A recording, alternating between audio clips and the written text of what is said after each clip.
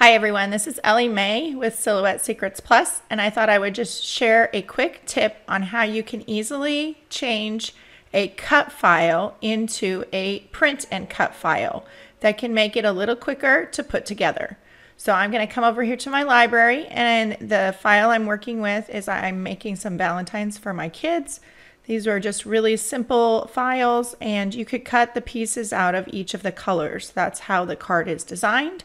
But I'm going to quickly turn it into a print and cut. So I'm going to open this file, double click on it, and bring it in, and all the little pieces they're ungrouped. So what I want to do first is I'm just going to move the card base off of my mat because I'm going to cut that out of a single color of cardstock. But I'm going to turn these elements here into print and cut. And I can easily do that by leaving those on my design mat. I'm going to come up here. I have letter size paper chosen. That's what I would print on. And I'm going to choose show print border and show cut border. Then I'm going to come up here to my registration marks panel, and I'm going to choose on. And then it's simply a matter of coming up here to my send tab.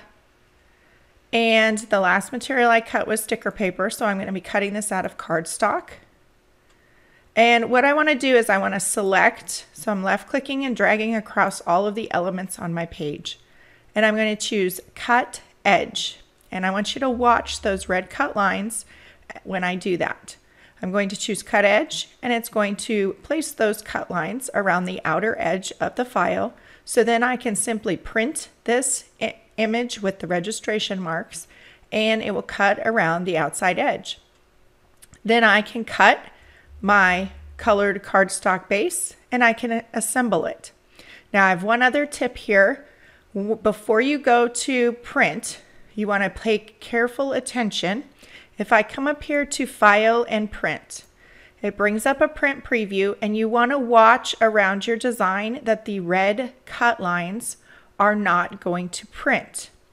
Files come in from other programs, and they may have a line weight to them, which means that the Silhouette will read those line weights and it will print those. So I do not want this red line to show. So you want to pay close attention when you go to your print preview. I'm going to cancel this, and then what I'm going to do is I'm simply going to select everything. I'm going to come over to my line style panel on the right hand side. And you can see, since I have multiple objects selected, it's not going to show me a point size here.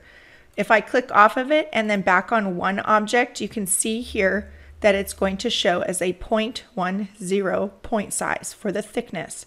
That is why it's going to print.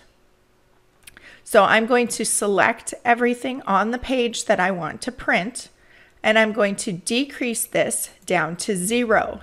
And when I have everything selected, it's going to change all of those to a 0 line weight. Now when I come over here to File, Print, I no longer have those red cut lines that are going to print on my page. So I can continue through my print process. I'm going to click Print. In this case, I have a stupid Windows thing. I'm going to click Cancel, and then I'm going to send that to my printer. So those are just two quick tips on how you can create a print and cut file from your cut file. As long as your image is filled with color, then it will print that way. Then you simply select cut edge with all of the designs selected. Hope those tips have helped. Thank you, and have a great day.